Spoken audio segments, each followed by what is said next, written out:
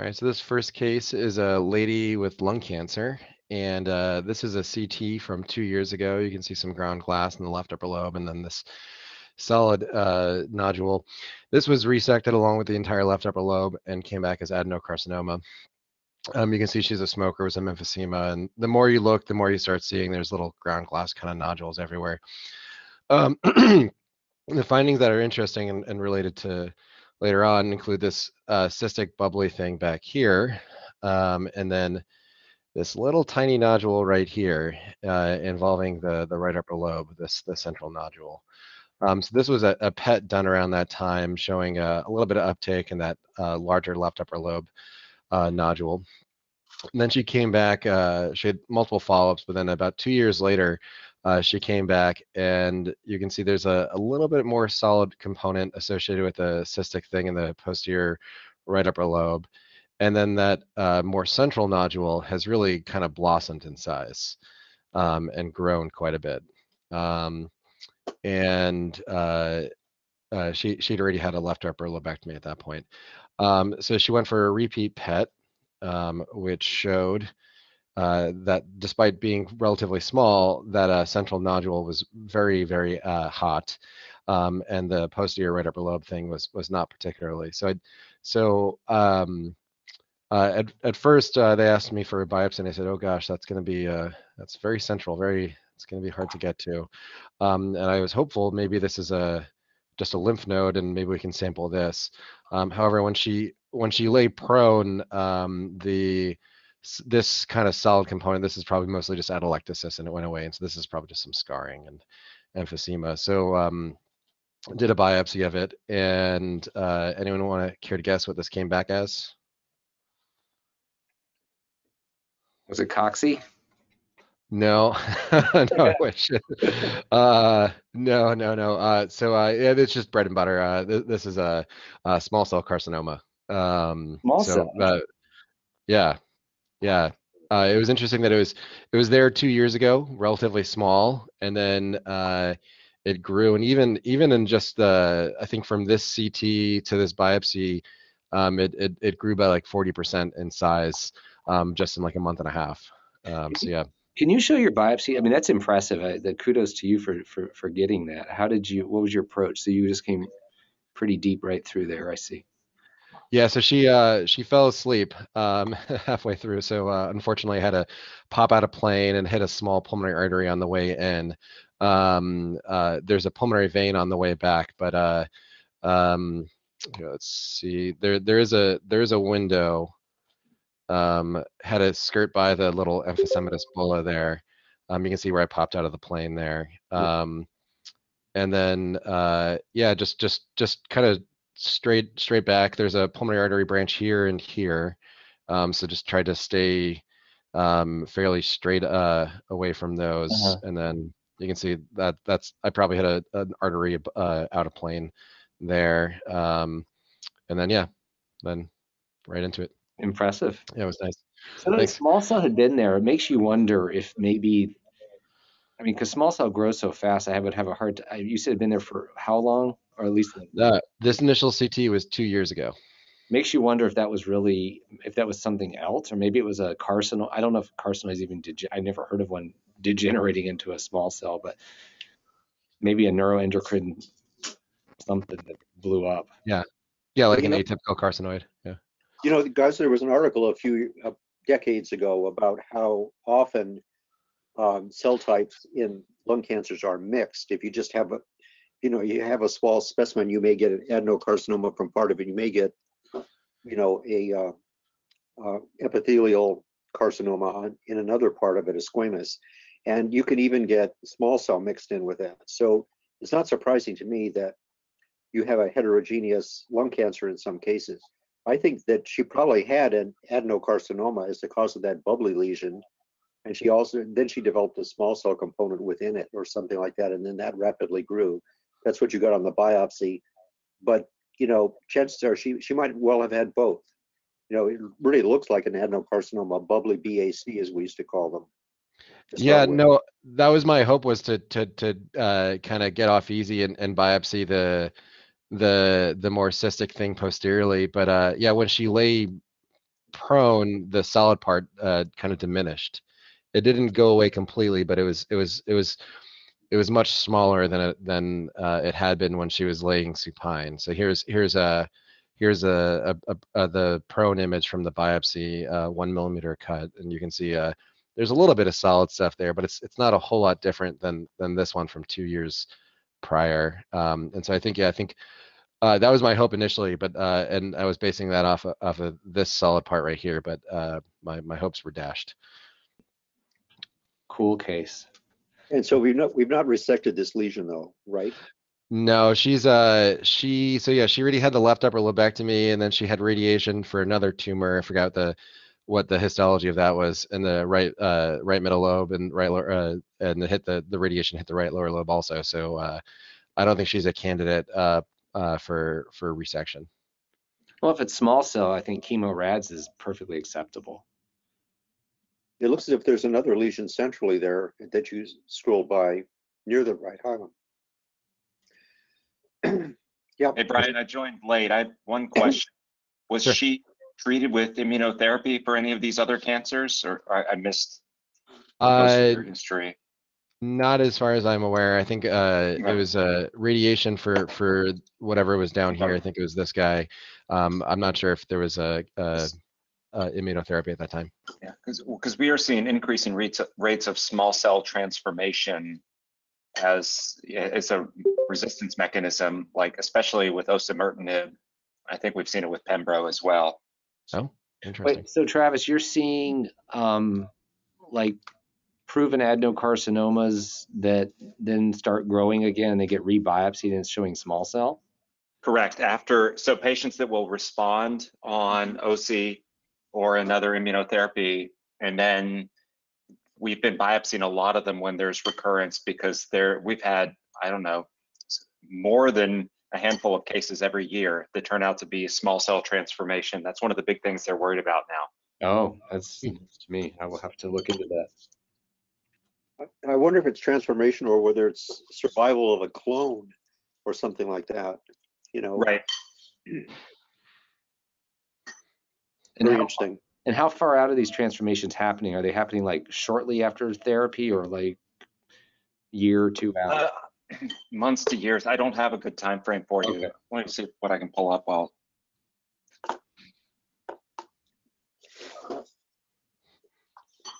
Is it okay if I show another one? Yeah, go ahead.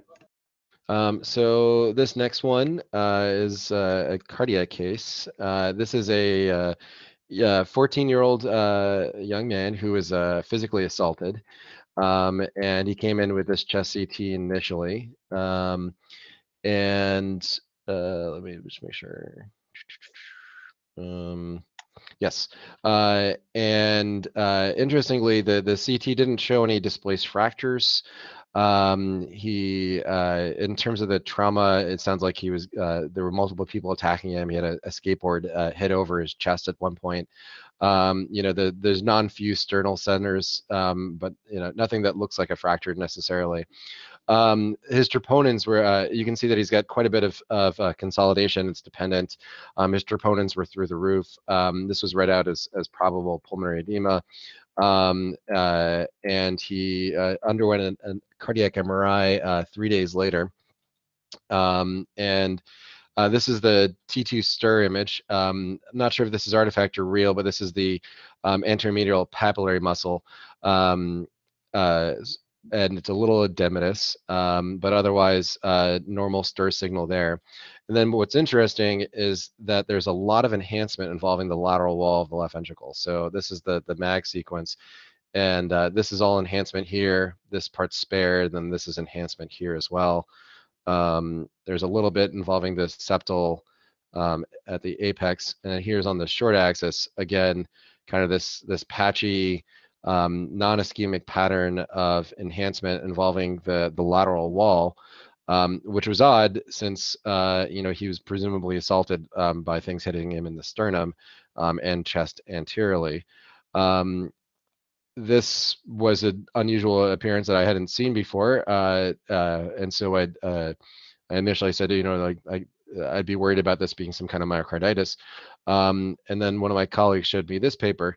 from JCMR, looking at a cardiac MRI findings of blunt cardiac injury, and you can see in this case that the lateral wall is often involved, and they hypothesized in this paper that it's related to these kind of stress patterns where there's a shear strain on the lateral wall when there's a compression of the ventricle, and then it results in myocardial injury in those areas. So. Wow. There's very, very few cases of this that are reported. There's like maybe 5 cases in the English language literature. So I said, this could be blunt cardiac injury, but make sure it's not myocarditis as well. Skateboard It heart. looks like it looks like a contra coup injury. Yeah. And the other funny thing about this, they did extensive genetic testing on him, and it came back positive for ARVD. So he might some sort of precursor, perhaps. You can see his RV is enlarged, which would be the only task force criteria that he met. So perhaps that predisposed him to having a more severe myocardial injury. Last case. Hopefully I'm the only one who's been seeing this. So this is a young man who had a COVID vaccine recently. And he came in with acute chest pain that woke him up from night. You can see he's got a coronary variant, benign one where there's no left main. The LAD and the LCX arise directly from the left coronary cusp. I don't know if this was a little bit of an overcall, but I thought on the short axis reconstruction from the CT, there might have been a little bit of hyperemia involving the lateral wall there. It could also just be edge artifact. He went to cardiac MRI 3 days later. You can see on the STR sequences, there's abnormal increased signal involving the lateral wall of the left ventricle. It's maybe a little bit involving the anterior wall as well. And then there's delayed enhancement involving the mid myocardium and subepicardial, predominantly at the base, and then also involving the lateral wall at the apex as well. And here's what that looks like on the 4-chamber. So we've now seen 2 cases with this story, and there's I don't have it pulled up, but there's a article from the lay literature and out of Israel that's finding a couple coincidences of myocarditis associated with vaccine administration. Seems to be related to the Pfizer vaccine. I think it's still too early to tell whether it's correlation or causation. It's also enterovirus season here. So and most of the time when we have myocarditis, we never find a causative agent anyway. But anyway, something to keep an eye out for. Yeah, Brian, I showed one recently. We've had, I think, 2 here. Same kind of story, 19-year-old, like 5 days after second dose. I can't remember if it was Pfizer or Moderna, but it was an mRNA vaccine. I wonder if it's more like the similar. I mean, because remember, there's been case reports, and there's those couple series in athletes of patients who had COVID who developed a myocarditis as well that seemed like we did in our athletes here. I think we only had 2 cases, and then there was that paper out of Ohio State that I think had a higher rate, but I think they had symptomatic patients, whereas we just treated all the athletes who had COVID. And so it was like a very small number, it was like 1.5%. But I wonder if it's maybe an maybe some kind of cross immunity reaction, because the mRNA vaccines, of course, are generating the spike proteins, and that seems to be the target for the adaptive immunity. So I wonder if it's not truly direct infection, but rather the host immune response causing a transient myocarditis. It could be. I just hope not. Yeah. So it seems to be a very rare occurrence. Yeah. A couple of comments. One, I think the athlete COVID myocarditis thing has been debunked. There was I questioned some of that early literature, and there was a more recent paper in JACC that was a much larger population, and they found like no statistical significance. And now the vaccine pediatrics, I just got an email about it from Doximity, I think this morning, that there's a pediatrics preprint talking about Pfizer and myocarditis in Pfizer vaccinated kids. but I don't know. The original images from that, I think it was Ohio State or Penn State, one of those. Those were even suspect cardiac MR images if you guys looked at that paper. Mm-hmm. Yeah, our series from UW, I think that my colleagues did, it was like, I think of the however many hundreds of athletes they screened, they found one with a subtle area and one that actually had real myocarditis, but whether it's related or not is unclear. Right. Yeah, I mean, anecdotally, I don't think we're seeing more myocarditis during June 2021 than we did during June 2019 or June 2020. So I don't know. No, interesting. Well, thank you, Brian. Thank you. Travis or David? I've got a couple, Jeff. All right.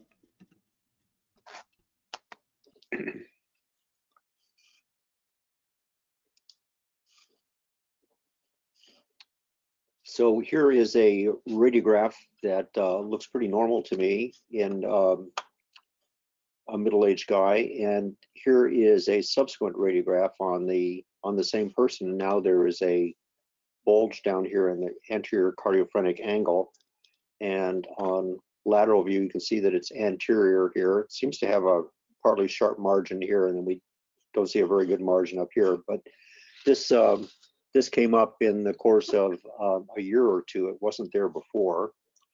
So CT is the way to go on these things. And it turns out to be a fatty mass that is shown up all at once, nice and fat-filled. And if we look at it on coronal, we'll find out what's going on here. You can see that there's a break in the anterior diaphragm, and this is herniated omental fat. So it was a dramatic change in serial radiographs on this person who's being screened every couple of years for occupational exposures to bad things like asbestos and beryllium. So here's a sudden onset here of a Morgagni hernia in this older guy, this middle-aged guy. So when something pops up that rapidly, that's not what I was expecting. I was worried that this is going to be some sort of tumor. So here's a woman who has this very well circumscribed anterior cardiophrenic angle mass. It's quite large and contains bowel pretty clearly. And this is another Morgagni hernia, really a giant one here with tons of colon, not just omentum. And once again, it's the coronal that is the most helpful projection in all this, because it usually shows the break and the vessels streaming through.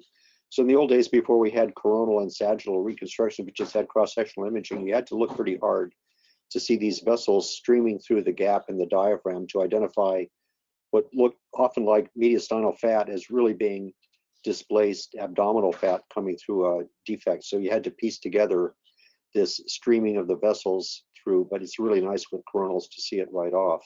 So here's a huge Morgagni hernia containing lots of colon. So those are sort of bread and butter cases, but cute.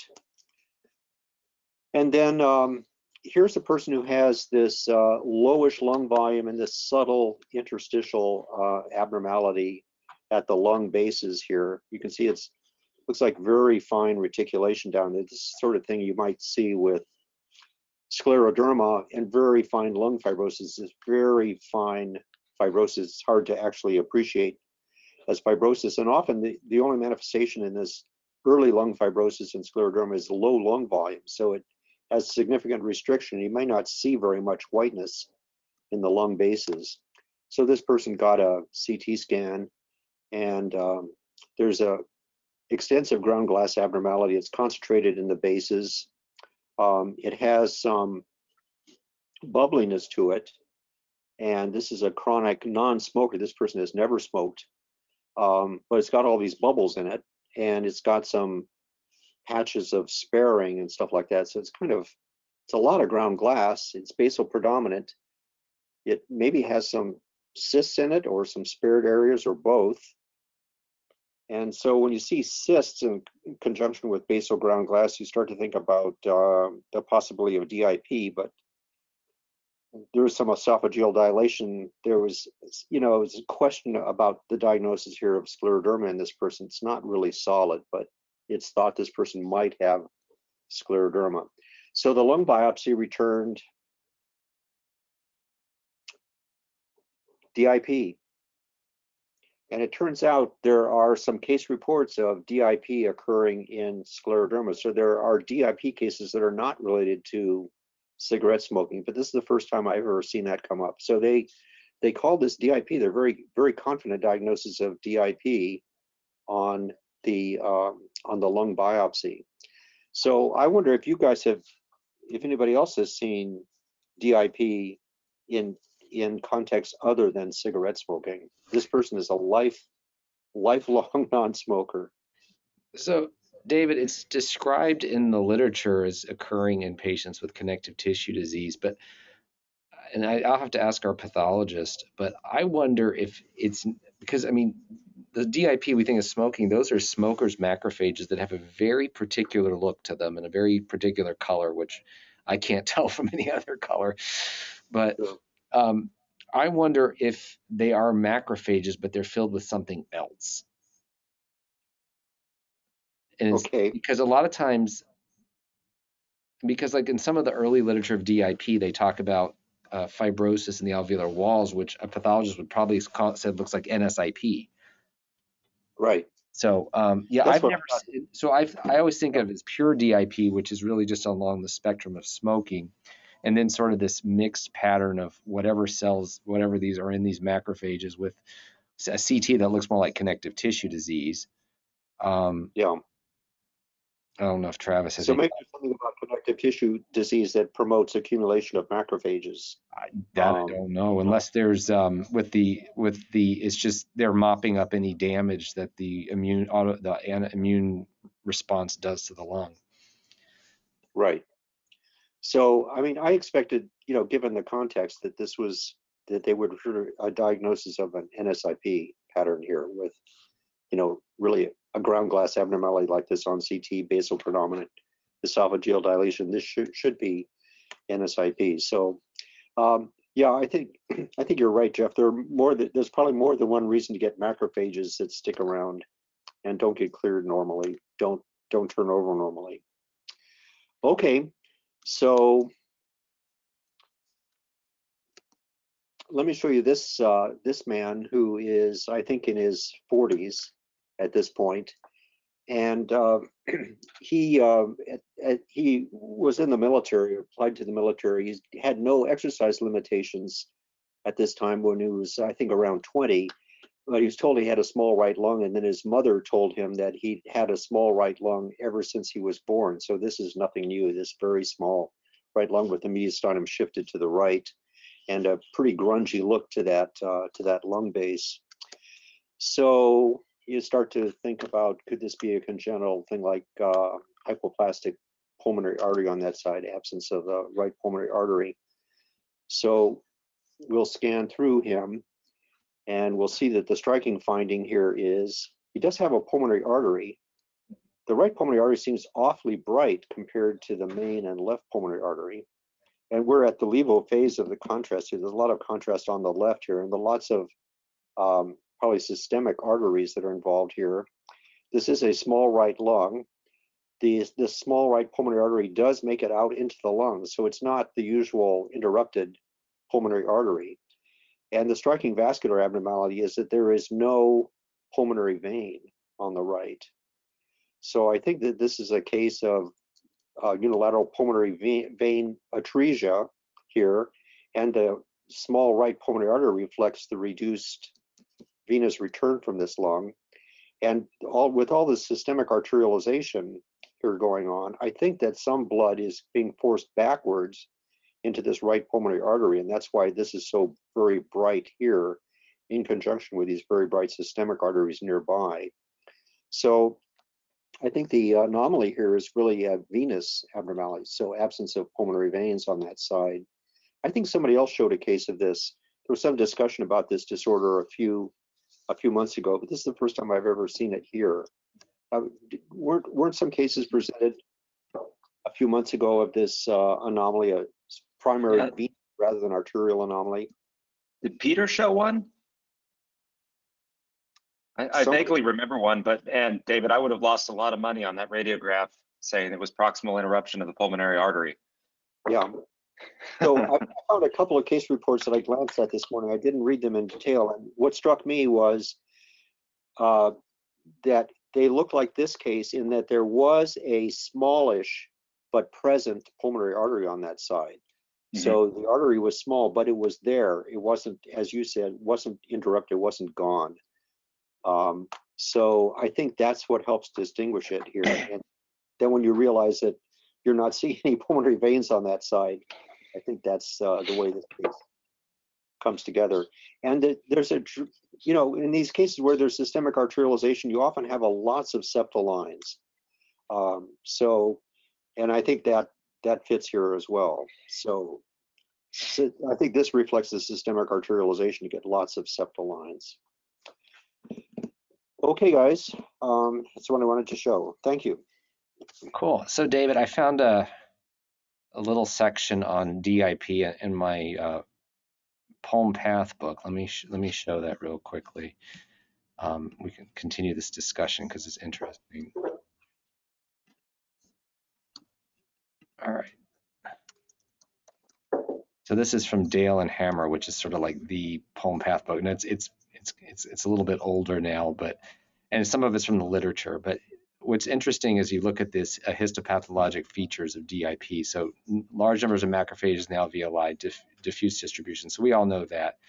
And they talk about this finely granular light brown pigment. What I found interesting is stains variably for fine granular hemosiderin.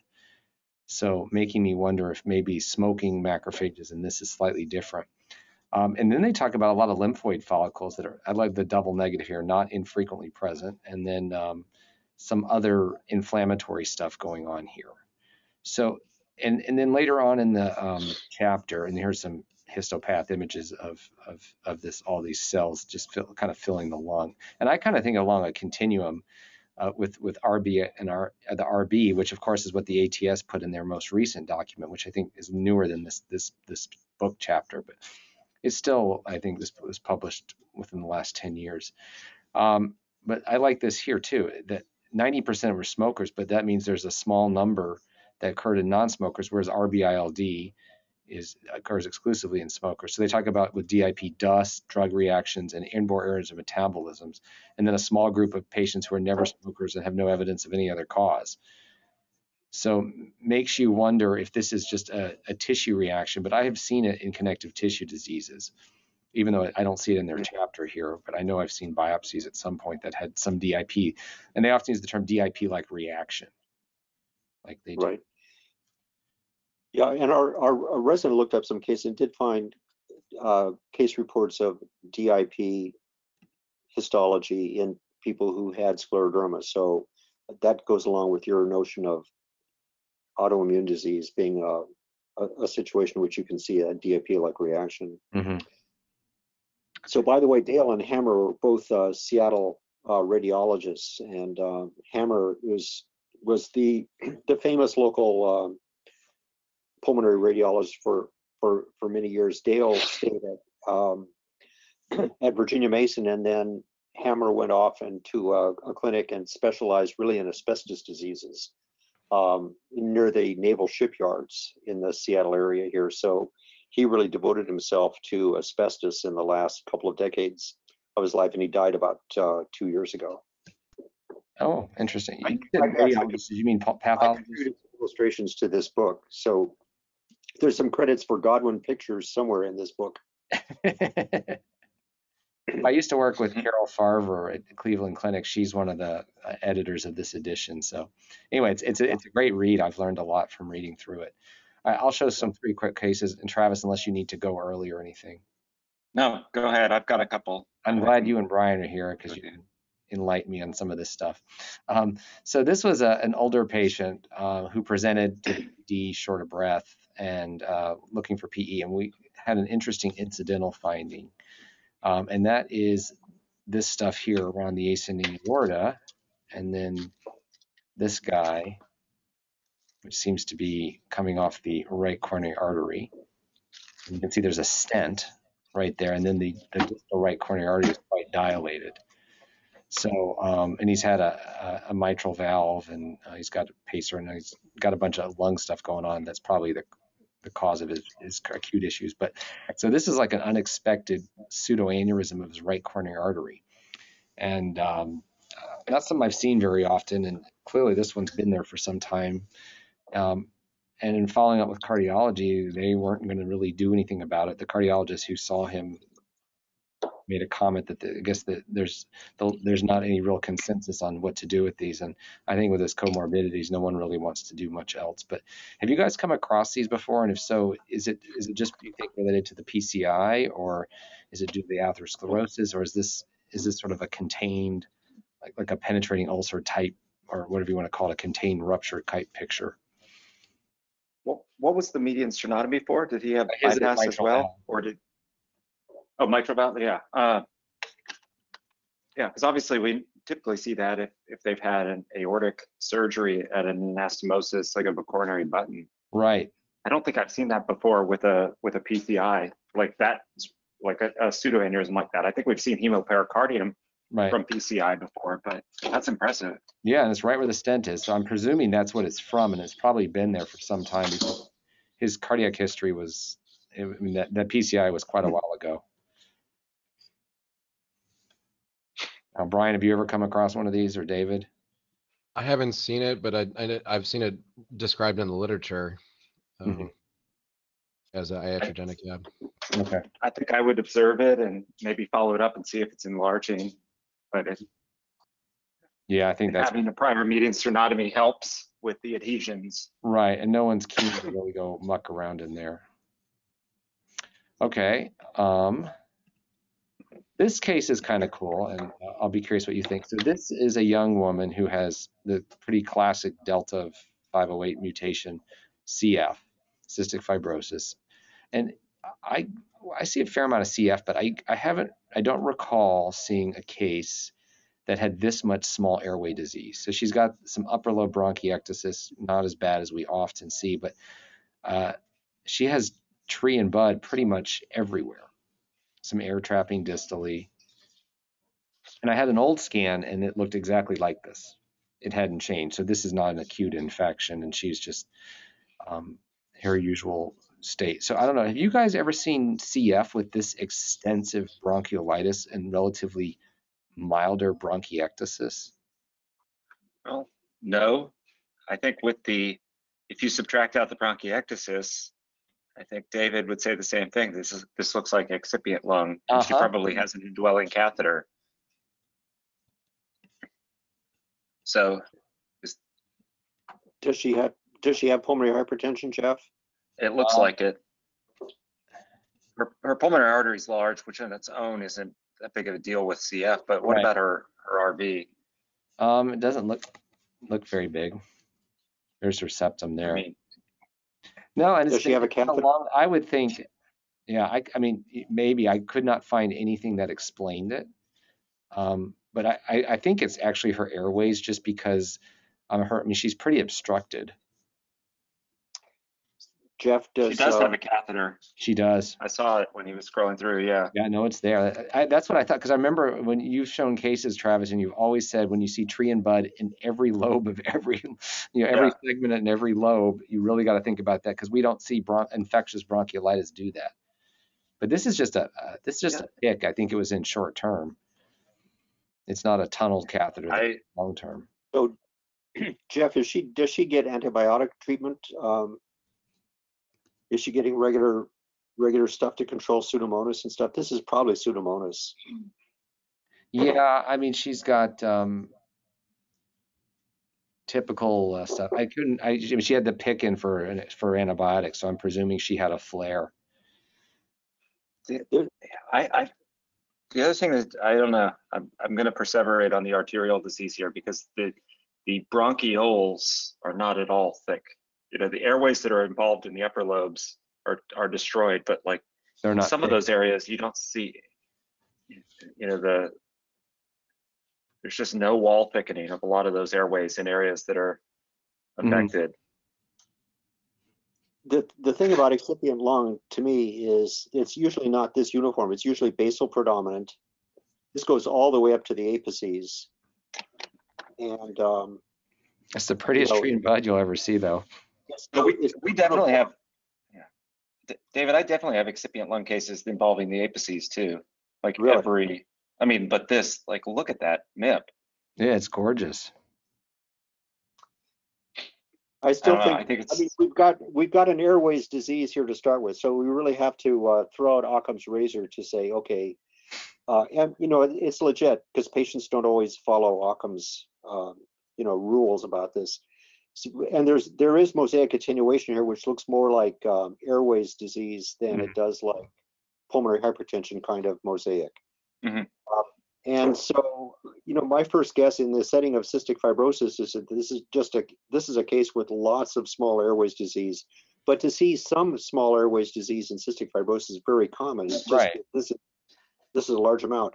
So, you know, almost all cystics get Pseudomonas and Staphylococcus eventually. So, you know, if you found this in another person, you'd say this person's colonized with Pseudomonas. Now, you know, I really think that it's probably airways disease, but Travis, I can't say it's not excipient. I've just never seen it this uniform and this extensive, all the way to the apex like that.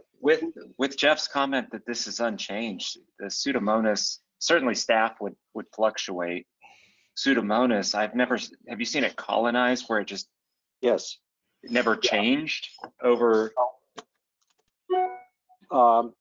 You know, it waxes and wanes. I'd be very interested in what the bacteriology on her sputum is, Jeff. So all right, well, I will look it up. Maybe dig around later. Maybe it's if I can get something like that. Because there are other bugs in there that can do it. But you know, these are all good points. Yeah, I mean, as far as I know, yeah, there wasn't anything, but if I'll see if I can find anything in her history. A lot of times she's in her young 20s, so a lot of times when they transfer to the adult CF clinic, we don't, if they come from outside our system, we don't always have all the detail. But I mean, she had a PIC in, so presumably she was getting some antibiotics. Then I presume you're going to tell us that she has a Korean father and a Japanese mother. No, Wisconsin native for what I know. All right. Last case here. Now, Travis, you got to see this one earlier. David, you're going to love this. And Brian, you're going to love this case. This is something I was not expecting. So this is a call from a pulmonologist who got a call from a pulmonologist about what is it and what do we do with it. So this is a guy, older guy with bad pulmonary hypertension. I don't know how bad his pressures are, but longstanding. And no, from what I could tell, this wasn't expected. It wasn't an acute finding. I think they were more worried about his oxygenation, not any chest pain. And so you can see he's got a massive pulmonary artery. He's got huge branch pulmonary arteries. And then he's got this little flap of tissue just kind of scrolling across, and I'll put up a coronal. Because the person who called me was wondering if it was real, if it was an artifact, and after looking at it, you can see it is no question that that's a real little band of tissue there. So this is a pulmonary artery dissection, and they're really, really rare. And Seth said he'd seen one in the CTEPH patient, and there's a couple papers of case reports and literature, and they kind of look just like this. To me, it's a little thick and kind of not your. I don't know. I wondered if it had been there for some time and it was sort of instantly picked up, but they can be fatal according to one case report, whatever that's worth. But this is the only one I've ever seen in the wild, and I suspect it'll probably be the only one I ever do. Have you ever seen one? Anyone else? No. That's amazing. Yeah. No, there was one case at WashU before I was a resident, and I think it was a Marfan's patient, but I've never seen one in the wild. I was gonna say this pulmonary artery looks too big too. Oh, it's huge, yeah, right. And he's got bad pH. It's nothing new, and I wonder. Oh, okay. And he's older. He's I think in his 70s, so he's not marfanoid. Doesn't have any connective tissue disorder. What is the hypertension, Jeff? What's unknown, idiopathic? But you can see, I mean, his RV is not very happy. He's got chronic, atherosclerosis. I don't see, there's a little bit of calcium right there. So I wonder, I mean, he's probably had long-standing pH. I wonder if that's some early atherosclerosis, because I remember you talking about that a lot, David. Yeah, I mean, look at Right. So Yep, he's he's got probably it. had large, high pressures for whatever period of time. Mhm. It could have been if someone did a right heart cath and it's iatrogenic and maybe they didn't notice it at the time and it's just been chronic since. That's one possibility. Well, Jeff, the main risk factor for aortic dissection is hypertension, and he's got pulmonary hypertension, so he's entitled to Yeah. develop, dissection. He doesn't have a very healthy looking aorta, so his pulmonary hypertension probably came late in his life at the time when he already enlarged his aorta with systemic hypertension, and then he got pulmonary hypertension as well. But if he'd had pulmonary hypertension from a young age, he would not have aortic enlargement because he wouldn't have that much forward output. So his pulmonary hypertension came late in life when he'd already destroyed his aorta. Okay. All right. Well, those are my cases. Amazing. All right, Travis. Okay. There you go. Since I mentioned this, I'll show it first. This is the one I just got an email about this morning. So I think, Brian, we had mentioned, somebody had shown one last week, and then I mentioned we had a positive case here, but this was from University of Oregon, and they had 7 cases. They're all adolescents. The interesting thing was, too, they're all male. 6 of the 7, you can see, had no prior infections, cardiac MR, and all of them, and then they all fortunately recovered, though. That's the one. And then to the other thing I had mentioned, this was a paper in it was Circulation, not JACC. Just they had looked at, I think, 19,000 athletes and found an exceedingly low rate of any sort of hospitalization. So especially in patients with like low severity of disease, they thought there was low risk and low prevalence. But that if people want to turn to those. And then David, I pulled this one up quickly. This is probably an old famous case from UCSF. This was a weightlifter, and this is one where you can see these are the old step and shoot HRCT. This patient actually had a surgical lung biopsy. This was like 2005, but this was excipient lung in a weightlifter that involves really from top to bottom every lobule in this case. So certainly does happen like that. And then we'll start with this. This case is a perfect companion for the one that David showed. I think Brett Elliker picked this up on the radiograph, and it's a nice pickup. This is a patient who was having rib pain, or what they thought was rib pain. So that you can see on this rib series they did at the time of the chest radiograph, and I'll pull these up side by side, that they have a radiopaque BV here over the right anterior chest. And he noticed this finding, which is a very good observation, and here on the PA view as well. And it pans out on a couple of the other rib views. Thought it was maybe right in here, but something vague, and there was no lateral, but the rib pain was anterior, and thought maybe this was something anteriorly located. And they went to CT, and so this is when I got involved. But the CT, as you'll see, what that corresponds to was, a little bit of fat, a little bit of inflammation, and some adjacent atelectasis to it. And so this looked like mediastinal fat necrosis at the time. Now, I wasn't sure. And I'm a little remiss now that we questioned whether there could be a little bit of a Morgagni hernia here as well. But you'll see that this just came to my attention again when they got follow-up. This was 6 months ago. So the clinician got a 6-month follow-up, and they were more fixated on the presence of the Morgagni hernia causing the symptoms rather than the just mediastinal fat necrosis. And as you'll see, this resolved. And I don't actually think that there's a Morgagni hernia there, but looking at their notes, they really weren't paying attention to this whole mediastinal fat necrosis. They were fixated on the Morgagni hernia. But I think this is it just happens to be a little bit more anterior, the mediastinal fat necrosis, which is since resolved. And no Morgagni hernia that I see here on the sagittal view. You have a But coronal? yeah, actually, I'll show you a coronal of the old one.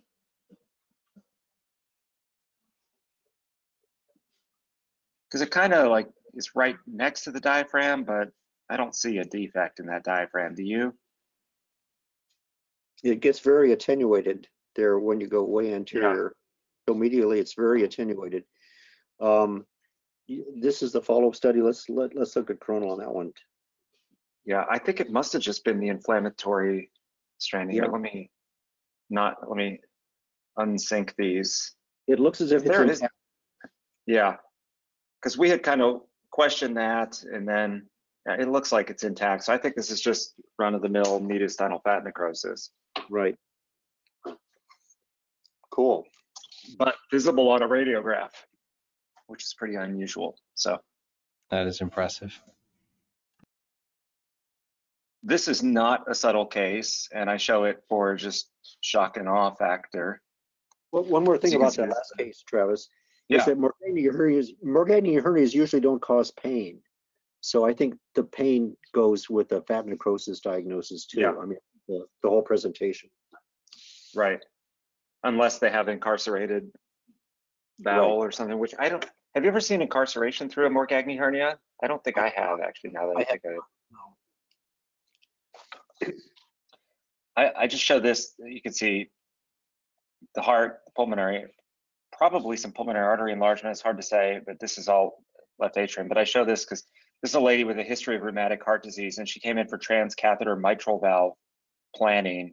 And I think this wins as the largest left atrium that I've ever seen. It almost looks like the United States. You've got the Northeast here, you've got a little bit of Florida down here. But I just show it because I don't know what they're going to do with this. And I'm blown away that this lady, presented at this point in time with this degree of left atrial enlargement. Travis, it looks as if it's border forming on the left. It's actually border forming out there. So yeah, it was the left atrial appendage on border the forming on scale. both sides. Yeah, that is that's a grande on the Starbucks scale.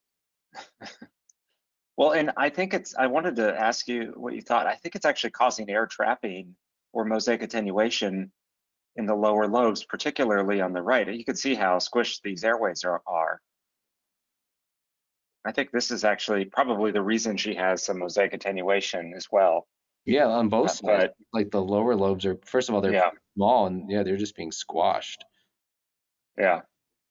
So, and that, I think this is a hamartoma. It looked fatty, just as a bonus. But yeah, I've never seen a left atrium this large, and it was reportedly from rheumatic heart disease, because she does have a little bit of aortic stenosis and some pulmonic valve as well, or not pulmonic. I think it's just the left-sided valves. Look at the smoke, the white smoke coming into the left atrium from the left inferior vein. Actually, all the veins, but the left inferior vein. Yeah, just all that heterogeneous flow.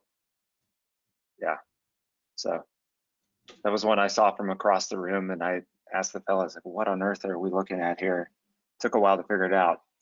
Now this one, I'll show you the radiographs, because I saw this at the end, but curious, these radiographs are done 12 days apart, and the patient did have a procedure in between, and I'm curious if there's anything you guys would call on this one. Obviously biased, knowing that there's probably a subtle finding, otherwise I wouldn't be showing it here. Did they drain a pericardial effusion? What was that, David? Did they drain a pericardial effusion? No, but I will tell you they did a bronchoscopy in between. Like this was actually done immediately after the bronchoscopy, evaluate for pneumothorax, and the one 12 days later was when he came back in symptomatic.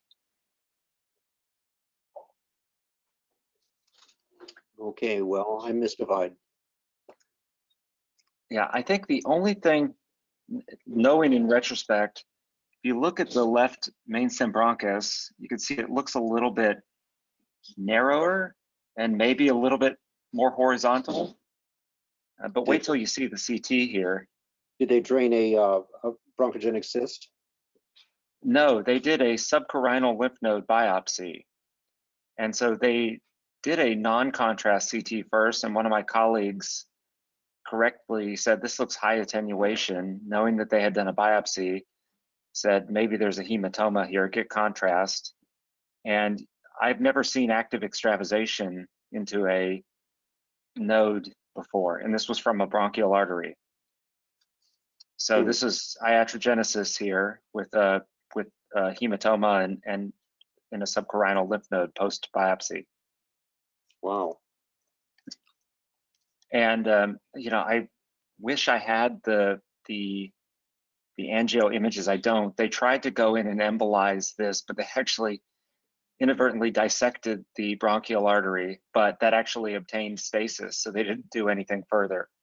So they, you know, were able to knock it off, you know, successfully. And this was the follow-up. This is just from a few days ago, and you can see that it has shrunk since then. But I think that, you know, you can see the mass effect on that bronchus. So you know, not that it would be expected to make that call, but I think you can, you know, retrospectively, I can reconstruct that. It's kind of interesting. If you do a mean here. So I've never seen that type of. What was the cause of the lymphadenopathy? Of complications, bronchi. So Travis, you broke up, but what was the cause of the lymphadenopathy? Say that again? I missed that. What was the cause of the lymph node enlargement? That's a good question. It was. Your sound is intermittent, Travis. It turned out to be not. There was no malignancy. I think there was some question about whether he had cancer or not, because the subcarinal node in particular was a little larger, but you can see some of these are a little bit higher attenuation. There's prior tuberculosis in the left upper lobe. And I think the final path was just anthracotic. And I don't remember, this was an incidentaloma to start with. Got it. So, all right, Jeff, that's it for me.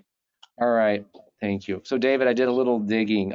My patient with cystic fibrosis, no history of any substance abuse, doesn't drink, smoke, or anything like that, but did have a history of staph and pseudomonas in the past. And this scan was done because of a CF exacerbation, but it seems to be that that's her chronic airways disease. She's only 60% of predicted PFTs for FEV1 and FVC. Mm-hmm. I think those are probably little inspissated mucus plugs then in the bronchial level. I just have not seen that with CF, and I mean, I've seen it as a finding as part of it, but never as the dominant pattern. That's why I was curious if anyone else had seen it. But you know, I've seen it, Jeff. I've seen it in people who get with CF who get admitted and get intubated, and then their lungs will fill up with those little plugs because when they're intubated, they can't cough effectively and they can't remove them. So I've seen those things develop and really, you know, flourish on serial CTs if somebody is intubated and is not coughing properly. Crazy. Yeah. All right, guys. Well, thank you so much. Great cases and discussion, and I'll talk to you all next week. Jeff, I'll be on a plane this time next week to a one-way ticket to Durham, so I'll see you guys the week after. You'll have to catch up with us when you get settled. Happy All right. Thanks. Take care, guys. Bye. Thank you. Bye-bye.